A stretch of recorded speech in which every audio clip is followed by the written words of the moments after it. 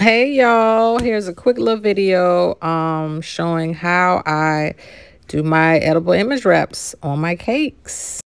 First things first, let's measure our cake so we know what size edible images we need to print. So I'm measuring the circumference, the height, and it's a 7-inch cake, so the top is going to be 7 inches round. I want to cover the entire cake, so here are my images printed out, cut to size. Let's start. First, I brush my entire cake with piping gel. Sometimes the piping gel is a bit thick, might not be so easy to spread. So what I did, I just added a little water to mine. So I have two separate containers, the original container that I bought at the store, and then I take a little bit out and I put in a separate small container, mix it with just water. It's going to be a little globby, but just mix it, probably let it sit overnight, and it'll kind of get watered down. This is the version that I'm using here, piping gel with a little water. So here's my first sheet. I line it up with the base of the cake and the cake board. Smooth it in the middle, and then I work one side, left side, smooth it as good as possible to get rid of air bubbles. And I wear gloves because you don't really want moisture touching the cake. Make sure your hands or your gloves are dry. And I come to the other side. Smooth it all the way around. So now I'm going to add the other sheet. You can also add a little piping gel right there on the edge of this first sheet. That way the second sheet that you're getting ready to add could adhere to that. You'll see that here. I did it off camera. I'm not sure if I have it, but keep just rubbing. Try to get as much air bubbles out. So I'm separating the edible image sheet from the second film. And there you can see, if you look, you can see that little smearing. That's the piping gel. That way that edible sheet could go right over it. Smooth it. Now this second sheet, I'm working from the left side, middle, all the way to the right, and I'm smoothing it the same way I did the first sheet. So smooth, smooth, smooth, smooth, but be gentle. And these are high quality sheets. I find that it's easier to wrap your cakes when you have like a thicker, sturdier, high quality edible image sheet. And I'll include information where I get all my material, ink, printer, and edible sheets, so you can print your own high quality edible images. So here we have a little piece. So I'm measuring it with my measuring tape. And I'm adding it.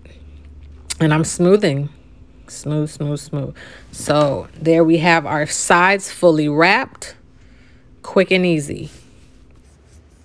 Now for this next step, grab some scissors. Couldn't find my scissors, so I grabbed my son's scissors. But grab some comfortable scissors, and we're just going to cut slits at the top. I didn't mention it earlier, but basically when I measured the height of my cake, I went over a little bit, maybe about a ½ an inch for my edible image, just so that I can do this step.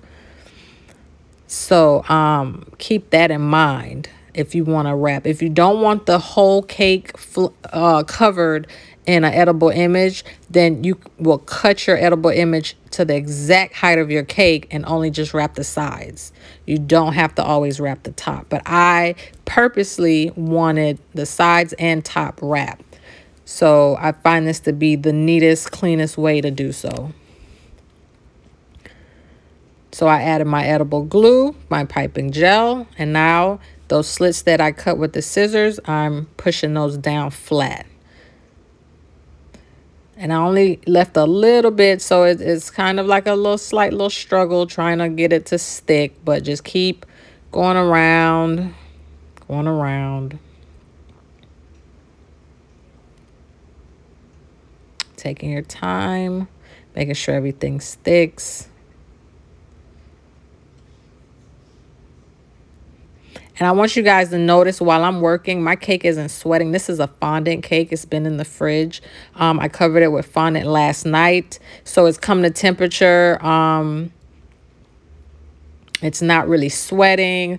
As you can see, the edible images, a lot of people ask me, oh, does it kind of, it's not dripping, nothing. It's all wrapped up. Now I add piping gel to the top. And I'm going to place that circle. And I just used the cake board. I used a 7-inch cake board as my template to cut that circle out.